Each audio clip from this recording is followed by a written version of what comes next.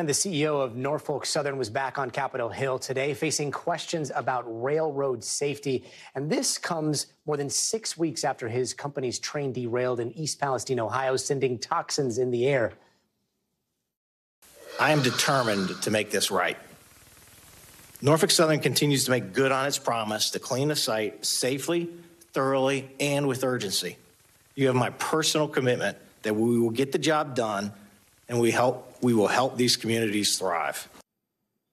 But one local who testified on Capitol Hill as well wants more than that. NBC's Ryan Noble has the story.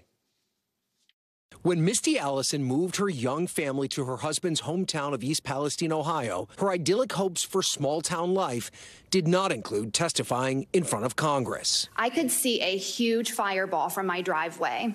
In an instant, Misty and her children, ages 7 and 1, saw their lives turned upside down. And I always say that I never want to move unless something drastic happens. I never thought that would be a train derailing in our town. Norfolk Southern CEO Alan Shaw, reluctant to promise basic changes on things like crew size. Will you commit to a two-person crew on all trains? Senator, we're a data-driven organization, and I'm not aware of any data that links crew size with safety. Do you disagree with Mr. Whitaker when he says that it would have been far worse?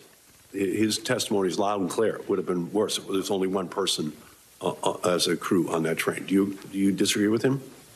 Senator, I believe that we have operations infrastructure on the ground to respond to derailments. I think you're not answering the question. Frustrating for Misty, whose son now dodges mud puddles, fearing they're contaminated, and his friends have invented ways to process their trauma. Kids are now playing a game that they created called evacuation during recess, where they pretend that they're packing up their stuff and then running around on the grass because they can't play on the playground. She believes only a generational commitment will allow her community to survive.